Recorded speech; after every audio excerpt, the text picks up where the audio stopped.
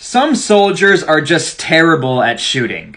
The best way to tell if someone sucks at shooting is by looking at their uniform. They'll either have a marksman badge, which is the worst, sharpshooter, or expert, and then it's followed by whatever weapon they were using. Typically, it's their rifle.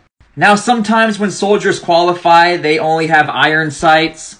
And sometimes soldiers use the ACOG scope, so they better be shooting expert. Fun fact, you can even get an expert hand grenade badge.